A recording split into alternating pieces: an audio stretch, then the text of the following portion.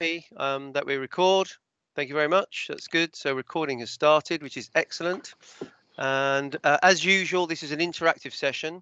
So if you would like to ask a question at any moment or any point, then please raise a hand and we'll bring you in.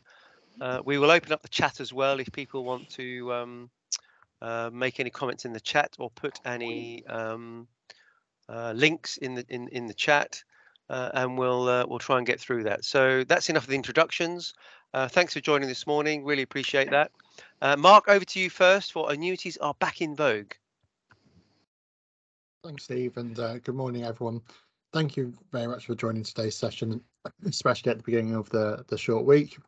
I'm conscious that we have not one but two leading professors following me today, so I aim to be as brief as possible, enabling us to hear what they have to say ASAP. You'll have to excuse any coughs or cracks in my voice as I started feeling a little bit unwell in the night. If I'm rambling and not making any sense, everything's a-okay. If I start making sense, then we really need to start to worry. The first time I was fortunate enough to speak on Pension Playpen, I used the platform to talk about annuity rates. I made several references to underwear and a childhood superhero called Captain Underpants. This time around, I'll be focusing on the annuity options whilst making several references to clothing and outfit accessories. Now, I know what you're thinking. What on earth do you know about fashion? Well, let me tell you, after Captain Underpants came a new hero of sorts, and it was Derek Zoolander. Now, Derek Zoolander came around in 2001, and he gave us the ultimate photo shoot look. It was called Blue Steel, and it remains unrivaled to this very day. However, I can tell you, 3 years earlier, 10-year-old Mark Ormston produced this picture. Now, I'll let you be the judge, but I reckon I've got a claim on Blue Steel here. So you're in safe hands, you can sit back and relax, and we'll start with a Stella McCartney quote. "A little black dress is something to rely on, to fill you with confidence and ease." Now, I don't know about you, but you can't hear or read a quote like that and not think, oh, blimey, annuities are the little black dress of pension income. It's so obvious. Just a little bit of a tweak and you get an annuity provides the policyholder with pension income they can rely on, providing a level of confidence and ease. So it's always been there, that analogy. It's always been staring us in the face. Now, just like the little black dress, annuities can be accessorized. They can have all sorts of options and glamorous things added to them to make them sparkle a little bit more. I'm going to focus on three of them. I'm going to focus on the popular choice, which is the guarantee period, the exclusive choice being value protection, and the hot topic of escalating annuities as we're in this inflation environment at the moment. So starting with guarantee periods. According to the FCA retirement income data, 80% of annuities purchased included a guarantee period. And to give you a little matching fashion accessory tip, 80% of people wear heels with little black dresses. However, that percentage decreases during periods of dancing, as we're all well aware. Now, the cost of a guarantee period can vary, but the 5-year guarantee period is most commonly selected in my opinion, and all the figures you're going to see on these slide decks today are based on a 70-year-old with £50,000 being used to purchase the annuity. Annual income, there's just a difference of £45 a year between having no guarantee and a 5-year guarantee period. But when we look at that over a lifetime, the average life expectancy for a 70-year-old female in the UK today is another 18 years, so to the age of 88. Now, I realise I'm using an average here, so some people will live longer, some people won't live as long. But the difference, if we're looking over that average life expectancy, so those 18 years, it's just £810 over that life expectancy. Now, that's not too bad, I don't think, for a benefit that's potentially worth a maximum of around £17,300. If we were going to look at the more extreme choices, so the maximum guarantee period being a 30-year guarantee period, you can see there's a much more substantial difference in that yearly income. It's actually £920 a year lower than having no guarantee. However, so over an average lifetime, that's the equivalent of about £16,500. That's a substantial hit for people. However, again, keeping with that average life expectancy, if someone was to die after 18 years, that means there's 12 more years of payments to be paid, totaling an additional £32,000 near enough. That makes the total payout from a 30-year guarantee £79,500. And I can see how this can be quite appealing to those sort of people who are, in essence, very risk averse and they're just looking at their annuity. But the key here is obviously that 32,000, that 31,800 is for the beneficiary. The annuitant's actually receiving £16,500 less over their time if they were, like I say, they were to die on their 88th birthday. So what's the verdict on guarantee period? So in my view, it's a classic for a reason. The annuity plus guarantee period combination is a pension income staple and can be used for multiple occasions. It can be used on those lower guarantee years, so 5 years, 10 years, to cover the worst case scenarios. They can also be used to secure payments with beneficiaries after the policyholder's death, if we're going to look at those longer guarantee periods, so 20 years plus. Moving on rapidly, I'm going to look at value protection, which I referenced earlier as the exclusive choice. And the reason why I said that is that only 3% of annuities purchased, according to the FCA data, included some sort of level of value protection. And your matching fashion accessory fact here is that 3% of people take an umbrella on an evening out with them. However, the percentage of umbrellas that make it back home safely is considerably lower, which is something I'm sure we've all experienced at some time or another. Now, the cost of a value protection annuity or 100% value protection annuity is around £560 a year based on this annuity shaping. And that's the difference of about £6,500 over the average lifetime. And that's to guarantee that at least the original investment is returned. So in this case, £50,000. Now, what I wanted to do is I wanted to compare the value protection with the guarantee period and see which one's sort of coming out on top. So the equivalent of the 100% value protection was actually a 16-year guarantee period. Now, the 16-year guarantee period actually pays out higher incomes, not masses, but it's still £32 a year higher. And if the annuitant was to die 5 years after the annuity was set up, the guarantee period's paying out higher income to the beneficiary. The same applies over 10 years, and the same applies again over 15 years. So I'm really left with a bit of a harsh review of value protection at this moment in time. And I've sort of said here, is it time for this exclusive option to be made extinct? Do we want to be putting this in front of people if a guarantee period can provide higher annuity payments for the annuitant and potentially the beneficiary? And I've again, keeping with my fashion theme, the extra income could be used towards funding not only additional pina coladas, but of course those umbrellas that we've lost on the way home if we keep getting caught in the rain.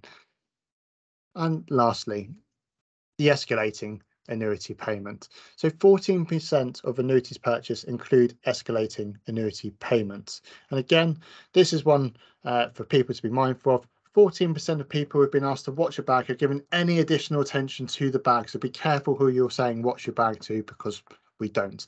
And that percentage decreases should foods or drink or anything else interesting happen around the table at that time. This is actually the most expensive of the annuity options in terms of yearly or starting yearly income, I should say. It's £954 a year difference between a level annuity, so no escalation involved. But obviously the 3% escalating annuity is going up every year for over that 18-year period, again looking at the average life expectancy, making it a difference of only just over £3,000. And that is obviously to help against the impact of inflation. And that's an important point, because when we're describing level versus escalating annuities to people, we often see graphs like this, which are lovely straight lines that just says your level annuities this amount, and it goes nice and flat, and your escalating annuity will just grow in that lovely diagonal line. And we say your yearly income becomes higher than a level annuity around the 12th year, and it will continue to grow. But this, for me, is a huge faux pas. It's up there with socks in sandals.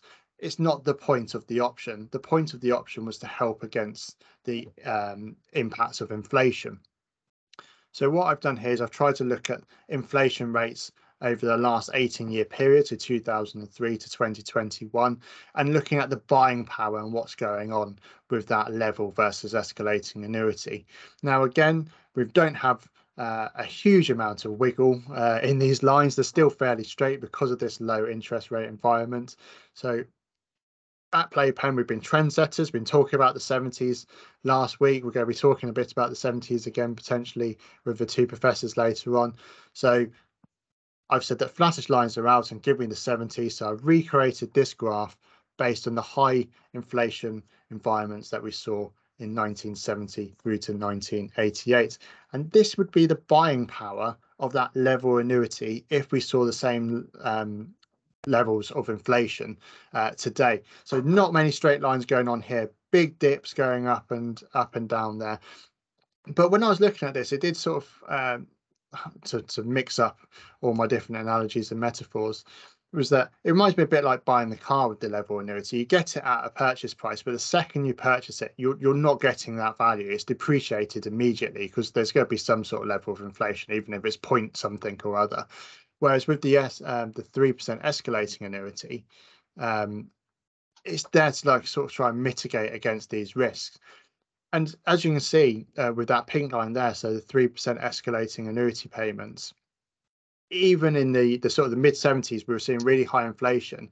It was still sort of dropping the buying power of the annuity. So it's still reducing.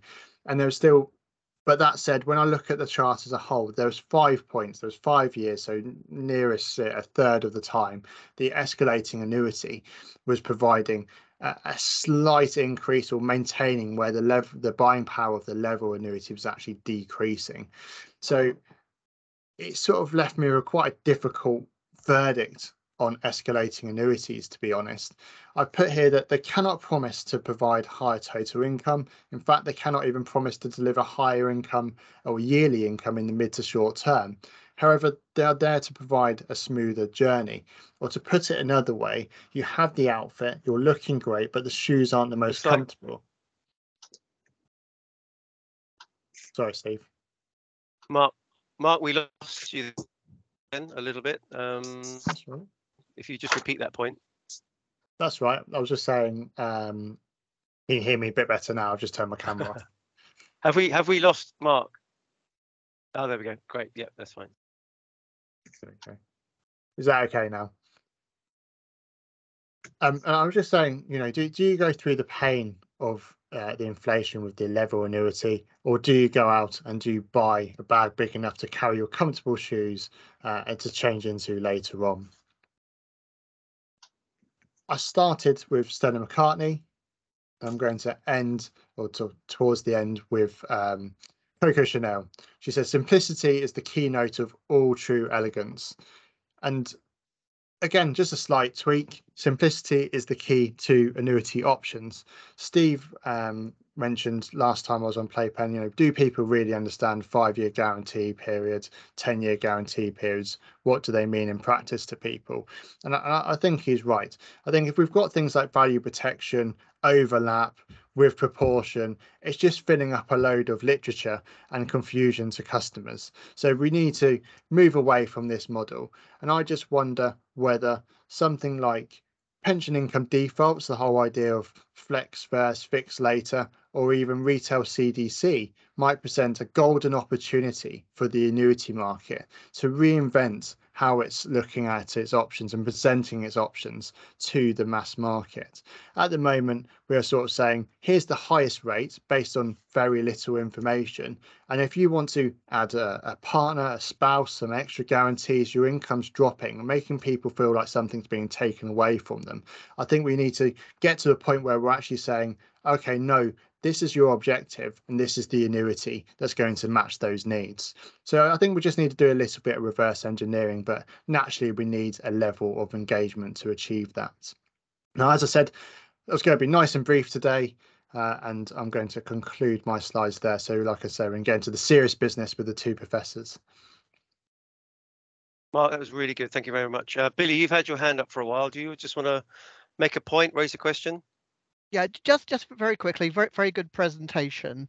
We did a lot of serious research on annuities, and sort of two bits. First of all, with the level V escalating, if people took a level annuity but didn't spend the difference between the level and the escalating and sort of put it in the bank, they would end up better off. So escalation is very expensive. But I think a more important point is Chris Curry and his team at PPI did some really good work and said that for people with more modest means, the state pension will take up the highest proportion of their retirement income, and that is by definition inflation linked. Therefore, it's quite logical for people to have level annuities because they know. And I think the level of the escalation is a really difficult one. And just a very quick question, which you may know the answer. Do you know what the implied rate of inflation for an RPI annuity? When I last did the numbers, an RPI annuity was something like the equivalent of 4.5, fixed, and maybe in today's climate, RPI annuities may come back in fashion. Yeah, so that last time I looked, Billy, it's around 5%. But they're all sort of caps now, aren't they? Closer to sort of 5% anyway. I think your point around the level annuity is very valid, and the state pension in particular. I think if we're moving into this area where we're buying the annuities later in life, so we are looking at 70, 75, 80, then actually the impact of inflation is probably not going to have quite so long to eat away at it anyway. Whereas if you're doing it earlier on, so your 60s, then I think then it matters a little bit more. But that's my personal view. And finally, I think a good link into the next presentation is, the best way to hedge against inflation is in real assets. So, maybe, you have your level annuity and the other bit you put in drawdown and hope that, the growth there will hedge against inflation. But anyway, thank you very much. I'll shut up now. We've got a question regarding the maximum term on the guarantee. Terry's very kindly said 30 years, and I think Canada Life will do 30 years, Mark. But Karen from LCP suggesting that might be unauthorized. Is there any clarification on that from you, Mark, or Karen, or somebody in that field? I'm out. This is Karen. My expertise is much more DB than lifetime annuity based, and I've been pointed at the edits that were made in 2015. I'm only 7 years out of date. But obviously in the DB world, we don't have guarantees longer than 10 years because they would be unauthorised. Yeah, and then that's my fault, Alan Smith, here for asking the question, because I spend most of my life in DB as well. So I've learned something today. Thank you. Likewise. So there's no tax implication, Mark, for 15, 20, 25 years, right? Okay, cool. That's good. Okay, that's good. Okay.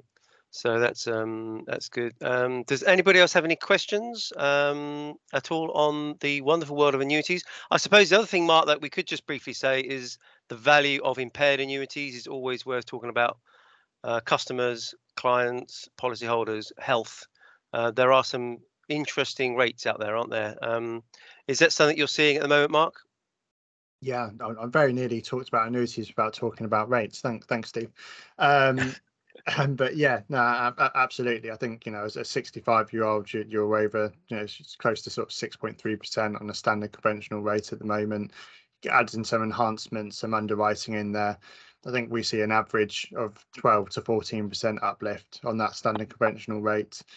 And again, as people age, so if you're purchasing that annuity in your 70s, 75, 80, then actually you're more likely to get that underwritten annuity, and you're much looking to sort of, especially around 80, you're getting close to double figures.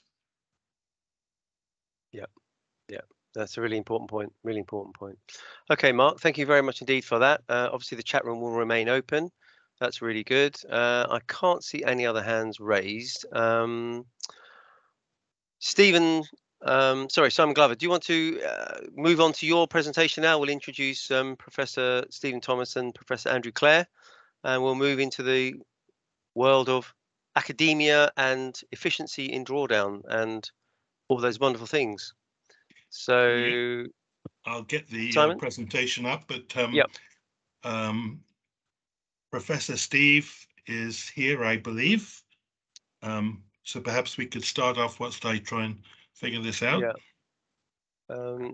So Steve, could you unmute and we can introduce you? Is that possible? Or yeah, there we go. So can you hear me now? We can hear you. Yeah. We can hear you. Yep, absolutely. Good. Thank you very much indeed for your time this morning. We really appreciate your input. I know that Simon's going to light up a slideshow for you and for Professor Clare. So we'll get that started. So you have been involved for many years in analysing this part of the sector, I guess. Yeah. On this, Steve. What's your thoughts firstly about Mark's presentation? And well, I think before we it start, was fantastic slides, well beyond the capability of a business school to produce. So congratulations, Mark. That was that's something I'll take away.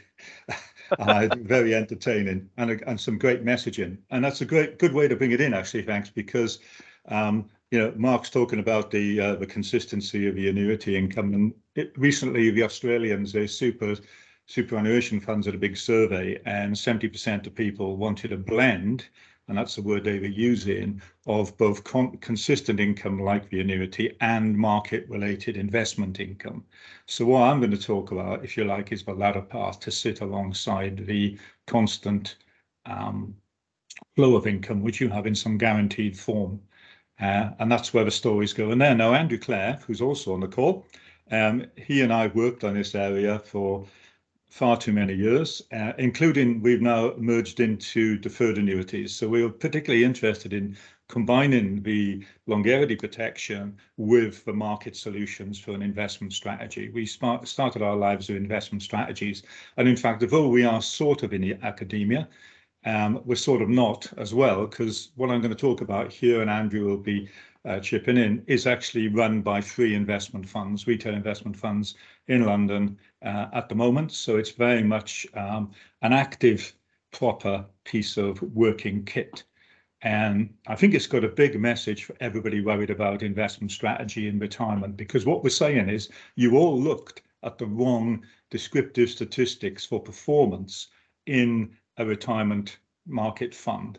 What you need to be worried about far more is not the wonderful things like Sharpe and volatility and return. What you really want to be worried about is how much you can lose, the maximum drawdown. So I want to give you a few slides on that and hope to persuade you that that really should be the key statistic which is talked about in retirement investment solutions.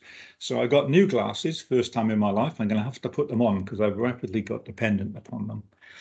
Okay. We have here this concept of sequence risk, but before that, William Sharpe, who, as you well know, is a Nobel laureate and all that, I found out, courtesy of Simon Glover, and thank you, Simon, that he actually said the single nastiest, hardest problem in finance is how much you can withdraw from a pension pot or a savings pot in retirement. But clearly, William Sharpe found it so difficult that he withdrew and he decided to invent the capital asset pricing model because that was an easier piece of kit for him to worry about.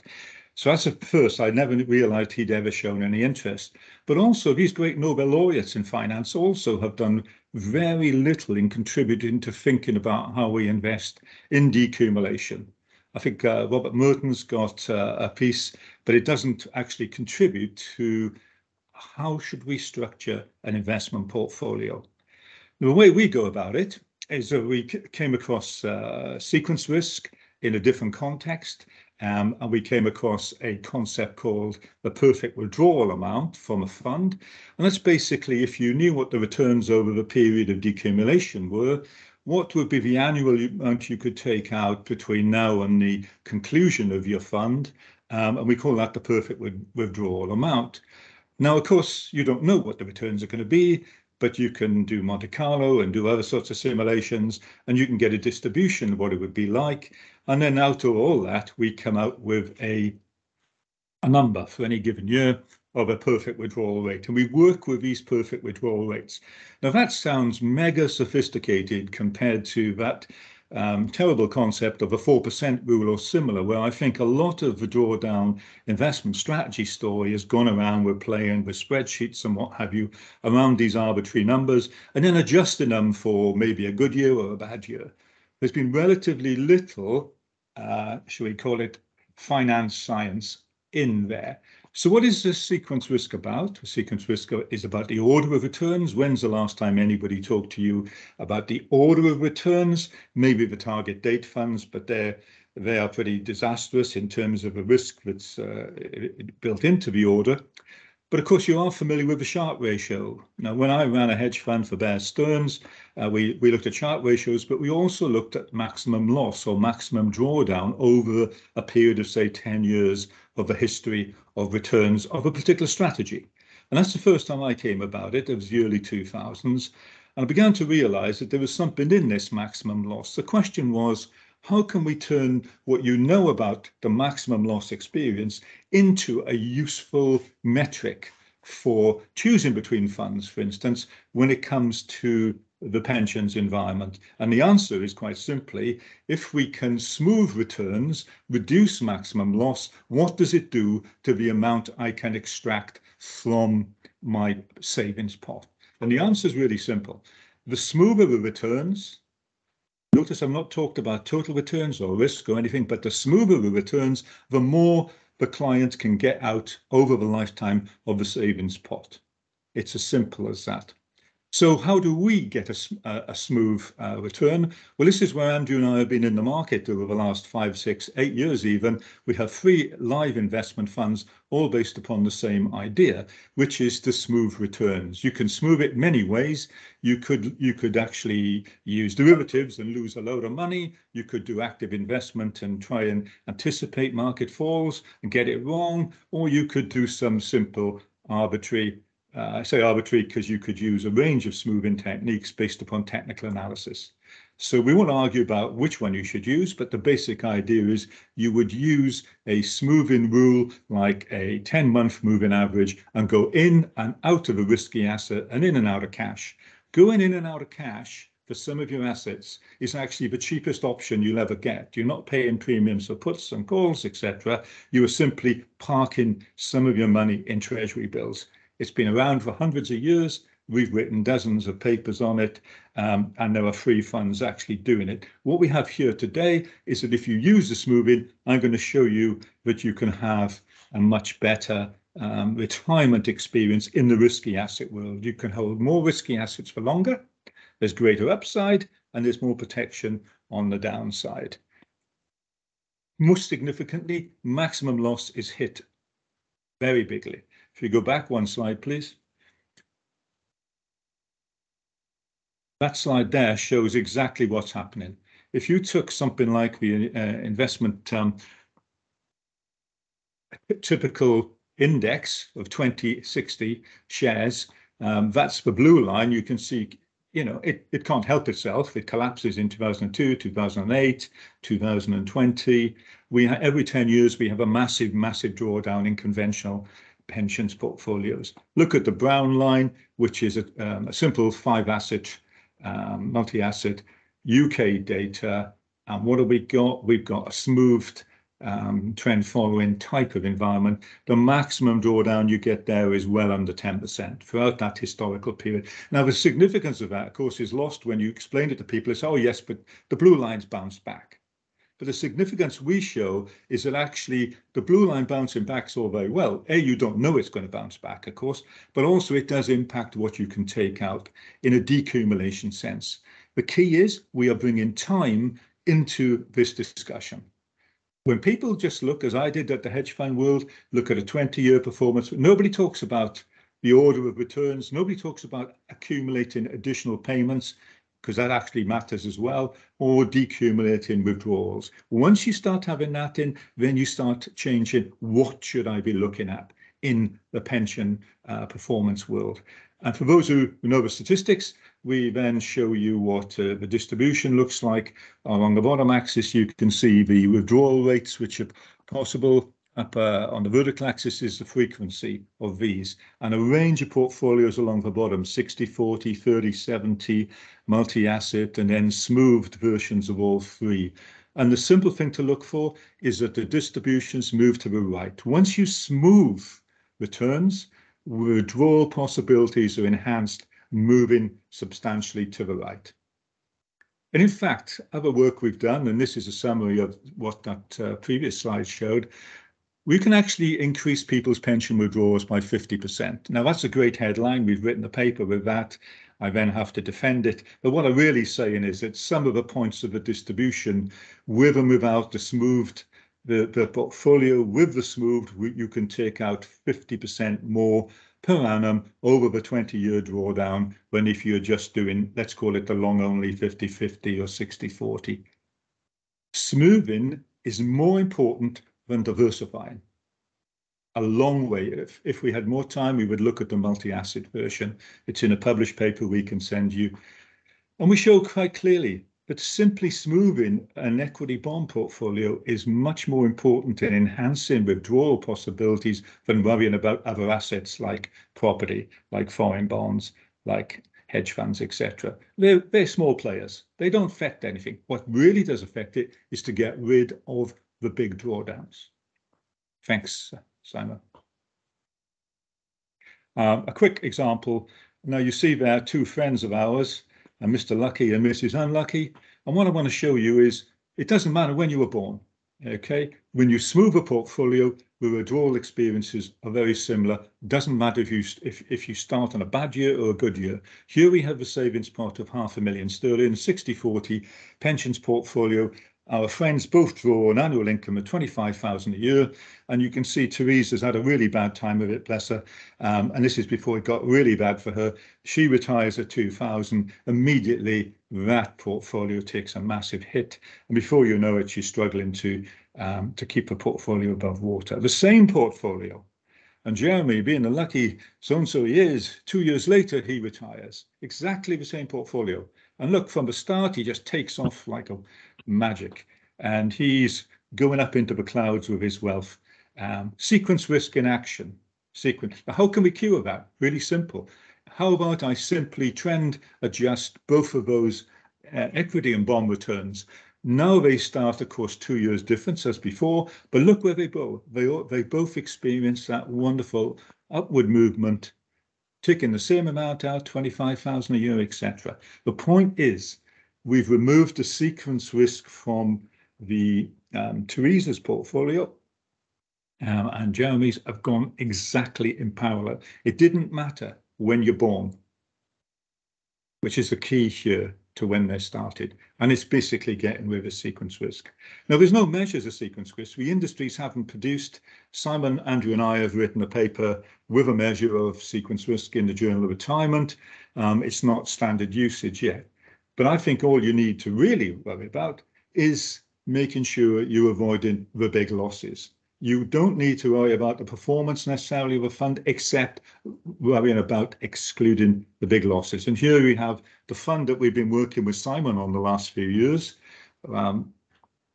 the AB lifetime portfolio. You can see what's happening there. The big drawdowns in the market are the green. The fund is getting you smoothed nicely out of the big drawdowns. You then join in the upward drift, and you, again, towards the end, you're moving into cash. Moving into cash is the cheapest option you'll ever get.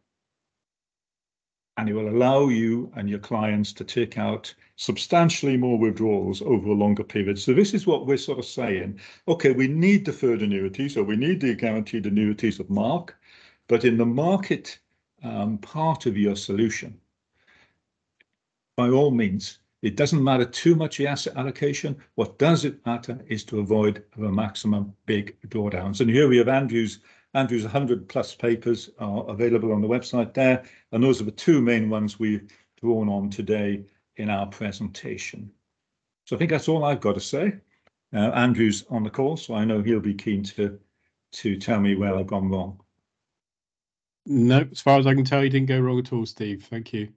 I'm only here to answer very simple questions. Let's make that clear from the start. That was a very powerful presentation there, Steve. And Andrew, I'm sure a lot of our Playpen members will be very interested in expanding on the concept of smoothing, the message that, the smoothing seems to have come across, where you effectively take out the Big Dipper. And, for the non-academics, including me, in reality, how does that actually work? What you say you move to cash. When do you know how to move to cash? What's the timing issues? That's my first question. Thanks, Steve. That's a key question, of course. And what we have, and Simon actually has one in operation in his fund. We've experimented with lots of frequencies of making decisions and what have you. Typically, there'll be a monthly decision, end of a month, compare, say, the S&P 500 index with its last 1 year or 10-month moving average. And if it's in an upward trend, then we would say stay in the risky asset for that percentage of a fund. And if it's moved into a negative, we would put that into cash or something similar. Now that sounds extraordinarily simple, but then we are simple folk, and it works. And it works over very long periods of time. It's worked for many of the top hedge fund guys over 200 years. I guess what we came into this by having previously run a hedge fund which was super active. Every few seconds we were changing things, and then realizing that we never got anywhere with it, and investors went bust. We didn't cause it, but we were there when it went bust. Then I thought there must be something better in terms of an investment strategy, and an investment strategy which doesn't overreact, which doesn't make lots of false moves and what have you. And this slow moving, it is relatively slow moving. As you can imagine, we've tried every frequency under the sun, and we've come back to this, looking at data every month, looking at a simple rule, understanding sometimes it will go wrong, but over the longer periods of time, it will go right. But then the question came, it's not just about investment performance. Clearly, people are always going to shoot the lights out in investment. When you're trying to sell an investment fund, you need a period of brilliance, even if it's followed by terrible results, because you can sell when you've got good things going on. There must be a better reason, and the better reason is the withdrawals. Withdrawals are better, bigger, more consistent for the life of the decumulation when you have a strategy which doesn't have big drawdowns. Okay, good answer, Stephen. That's excellent. Stephen Lowe has put a question. Look, Stephen, do you want to ask your question about Milliman? Hi, the Milliman. Hi, Stephen. Yeah, Milliman did a piece of work a few years ago which looked at viewing annuities as an asset class and replacing bonds, or some bonds, in a classic 60-40 portfolio used by financial advisors. And it showed that over the longer term, you could generate a more sustainable plan, and by that, your income would last for longer, or indeed you could generate higher death benefits. I was just wondering, as part of your papers and research, whether or not you'd taken bond switching and replacing with annuities as part of your analysis. Well, the work I've done separate from Andrew involves the deferred annuities as an asset, and jointly deciding with bonds and equities. So the answer to that is, in the context of deferred annuities, yes, not in the context of present annuities. But I think the work is going to move in that direction, simply because the most recent paper written on this, we quote the Australians who say, look, blended is the way it has to be. You have to think the client actually wants an element of market-based return and an element of consistent guaranteed return. And obviously annuity.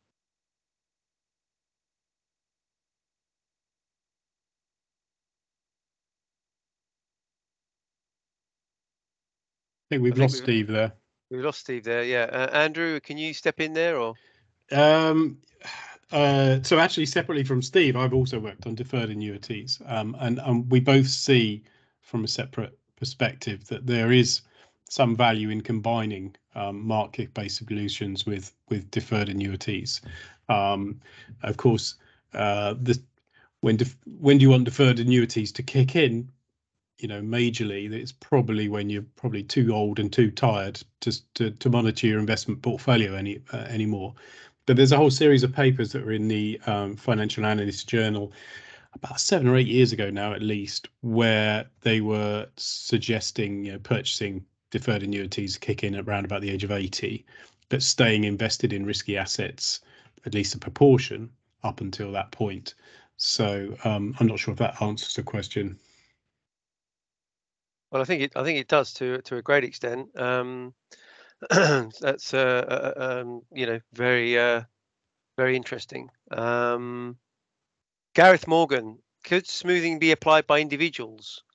Andrew, what do you think on that? Do you think that these funds, are they available in retail space for individuals, or well, yeah, not? so the funds that Steve's referred to are retail-based funds, so they are available. But I think perhaps Gareth was referring to an individual doing this, right. And my answer to him was, more efficient at the fund level. I think, ETFs have given us a wide range of asset classes that we can play with now as individual investors. But even so, when you're switching, even relatively infrequently, the transaction costs do build up. So yes, an individual could do it, but you'd probably want a reasonable amount of money to start with, and it's probably still more efficient to find a fund that does it for you, I guess. Well, I was going to say, Andrew, that on this call we have a number of master trusts, leading master trusts in the UK, and a number of GPP providers. I mean, this sort of stuff is actually amazingly interesting. And is there a responsibility on the providers to start really analysing your research? Because I think, if we always talk about the gap between consumers and providers, but actually, I think consumers want that type of fund. Why are we as an industry not actually wholeheartedly offering it even as a choice, let alone offering it at all? What's your thoughts there, Andrew? Well, first of all, declare a conflict of interest, because I'd say yes, they should be looking at it, because it's what we've been researching for 10 years. But I do think the master trust suggestion is a very good one. That's the sort of framework, Gareth, where these sort of strategies, and there are others that are around there too, which could be employed. And they, some of the large master trusts certainly have the scale and the efficiency and the skill to do something like that. Nobody wants to put off their members from saving for a pension because other members have lost loads of money before they got to actually retire. So keeping that maximum loss down is really quite important. Yeah, I totally agree. Henry, you've got your hand raised. What would you like to say, Henry? Yeah, I'd like to say something about, well, not say something, but ask Mark and Andrew and Stephen question about distribution, which touches on what we're talking about. Mark, you're running an operation which at the moment can't recommend funds, I'm led to believe, because you're not FCA authorised. And there is this problem with investment pathways generally, which is that they offer solutions but very little guidance, whereas those people in a position to give guidance, like Mark, can't offer complete solutions. And nobody in the FCA or TPR has really focused yet on the distribution of fund-based investments or annuity-based products properly. So people are buying blind, and often blind to the advantages of using the kind of services that Mark offers. So really the question first to Mark and then to Andrew and Stephen is, how do we create a better buying experience for users of pensions, savers in other words? Mark. I'll let Mark go first. Yeah, no, it's a really good question. I think part of the issue for me is in the question, actually. We don't need them to buy anything. I think that's the key, isn't it? We don't need them to buy products. I don't think. But with auto enrollment, they're now into the pension so that they've got it. I think, how do we then turn that into, your phrase, Henry, into a wage for life, or a pension income for life? And I think that's just actually all about the support that we need to start giving them, and giving people an investment pathway is falling a little bit short of that support. Whereas I think we need to actually, I know people like Baroness Oldman doesn't like the words, but for me, we need these sort of defaults, these sort of do it for me. I've always been a big fan of the Nest Blueprint, which is back in 2015, 2014 now, and that's in essence drawdown lead and having a bit of deferred annuity there, I think that works great. I think personally as well, we might go down the Australian model in 5 years' time. I think we might have a retirement infant convent, and I think that might be put on trustees. But that's my immediate thoughts. Thanks. Just to add from my perspective, I think the master trust framework is where this probably should happen, and I don't know if it's possible yet, and I don't know sure if that's what Mark was referring to, but it should be, people should be able to join any master trust they like. An individual doesn't really matter, because that's where you get the scale and the efficiency and the skill, and people should be the default funds doing this for people, or the default strategies, and we as individuals shouldn't have to worry about how to smooth our returns and so on. But I do think the master trust gives us as a framework, gives us a fantastic opportunity to offer a better experience for retirees and for savers before they get there too. Yeah, absolutely. No, I totally get that. We did have Adrian on. Don't know if Danny's still on, but yeah, I mean, is there a responsibility, do we think, for master trusts to step up to the plate and really, really take on board this, well, I think amazing research, really, that we need to look after members and smooth it out? And do we think that's something that master trust should embrace? And where does it leave us on things like master trust committed to net zero, for example, ESG net zero? Any thoughts on that, Andrew or Steve, on this can be achieved with ESG bent as well, or not? At scale, no, because the world isn't at net zero yet. So but you probably could find some funds which have an ESG tilt, and as long as you can apply the trend following filter to those funds, then yes, you could do that. But that's the big problem with ESG. There's not enough companies out there which are currently net zero for us to really make net zero investments in aggregate. But could be okay for some, could be possible for some to do it.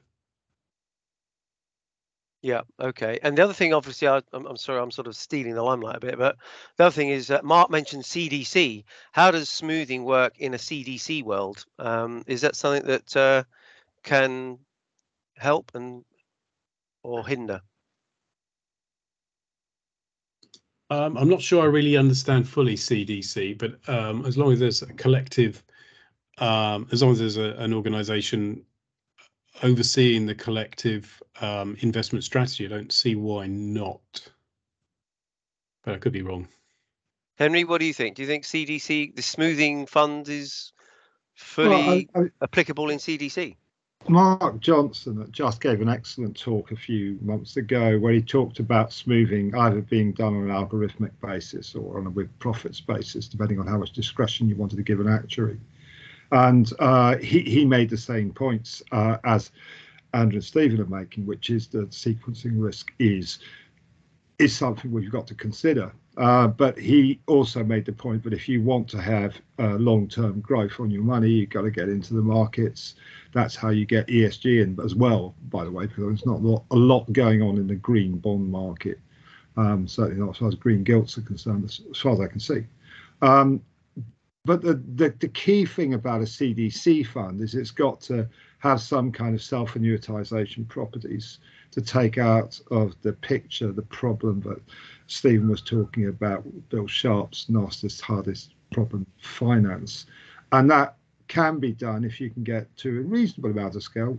They were talking at just about 20,000 lives, where you can actually self-insure, and mortality is basically dealt with within the funds. So new people come in, old people die, units fall back into the fund, new people benefit from old people dying. All those kind of ideas which are prevalent in annuities are just replicated.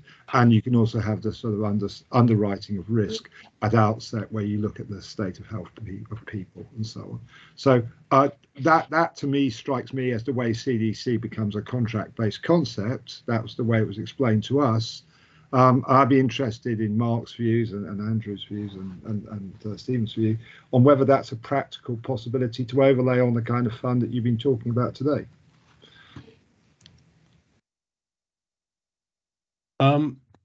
Yeah, I mean, the trend following filter that we've suggested could be overlaid onto almost anything, really. And there's a question from someone in the chat there. How does a with profit solution for a drawdown compare with funds described in Andrew Stevens' presentation? Well, my understanding of the sort of with profits world, having worked at L&G at a time when, just about the time when with profits was becoming very unfashionable. With profits then was about the actuary making assumptions about what the asset classes were going to return and then working out what number they could afford to pay out on that basis. Ours is, there's no reason why you couldn't combine that thought with our strategy, but our strategy is much more about the investments themselves rather than the projection of where those investments are going to go in the future. So in other words, an actuarial organization could make assumptions about investments run the way we suggesting, or investments or the way other people suggest them they are run. So I don't think they're mutually exclusive. I think they can be combined. But that, in answer to, I think it was, I can't see now. Martin, maybe. It's answered Russell's question, or that's the difference between what we're doing. Ours is a strategy, an investment strategy, whereas with profits is more a sort of forward-looking view of what can be afforded, which the actuaries would do once a year in a with profits fund. Yeah. Your approach is close to what he called an algorithmic approach, where there was a formula applied to the way in which assets are allocated. Yes, I think that's exactly right. Yeah. Cool. Okay, we've got a hand from Esther Hawley. Esther, do you want to ask your question? Hello, yes. So I think there's a general feeling that, some combination of drawdown along the lines of what we've been talking about today with an annuity or a deferred annuity later in life is actually a pretty good solution for a lot of people in retirement. Talking about how master trust would be an ideal sort of framework for delivering some of those thoughts. Of course, one of the major challenges of having a sort of a default for members who've been enrolled into master trusts is that element of making a choice to buy an annuity.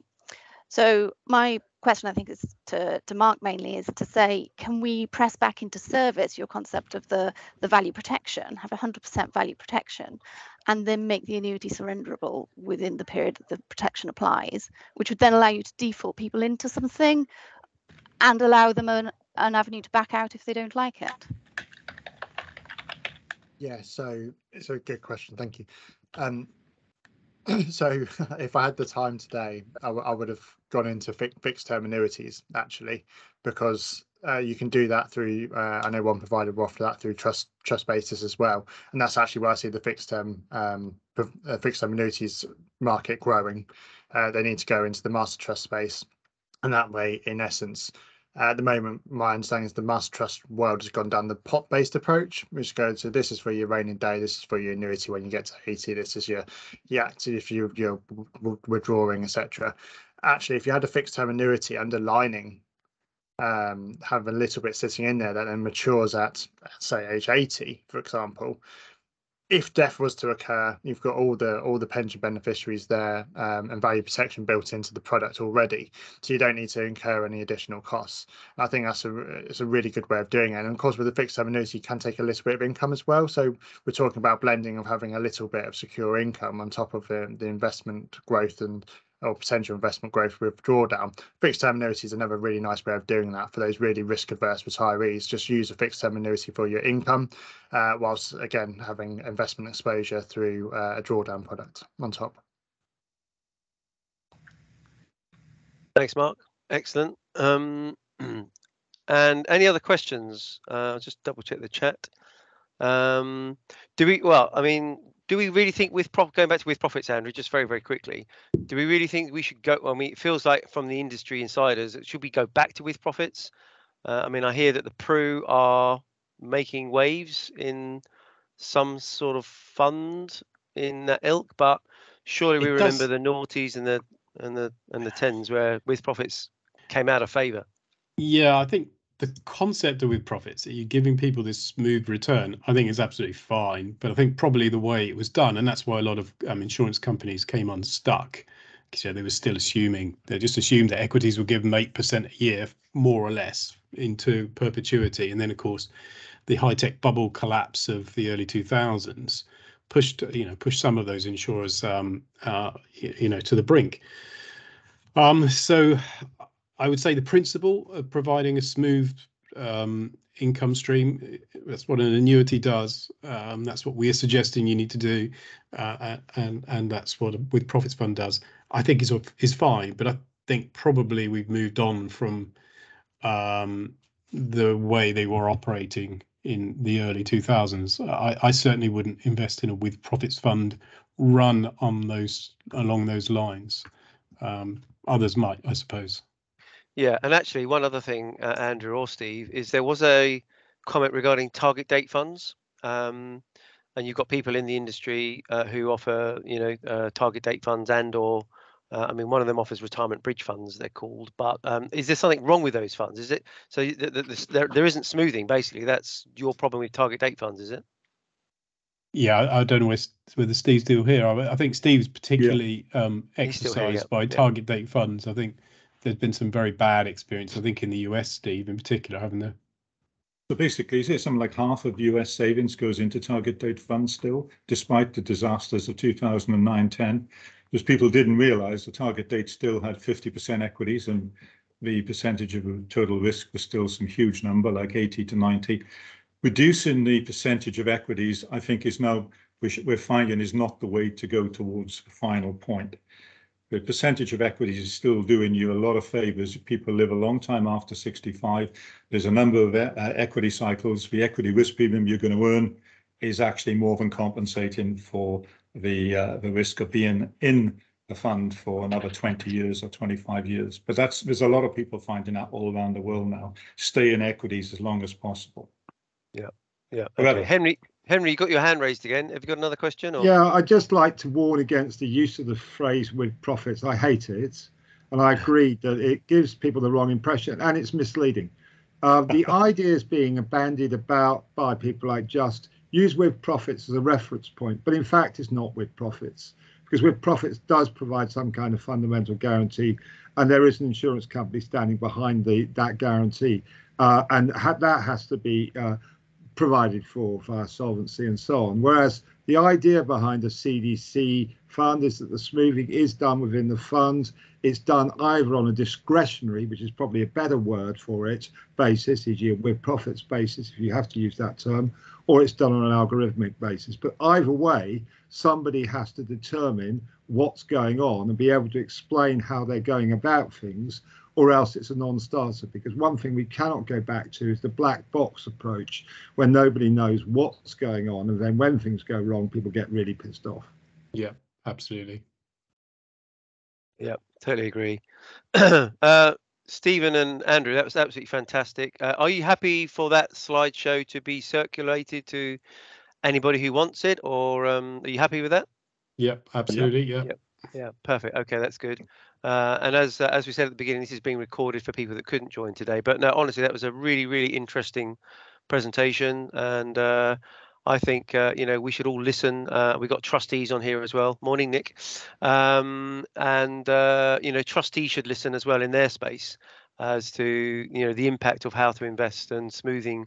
I think applies across the board, as we've said. So, fantastic presentation. It's opened my eyes to a few very interesting themes. So that's really, really good.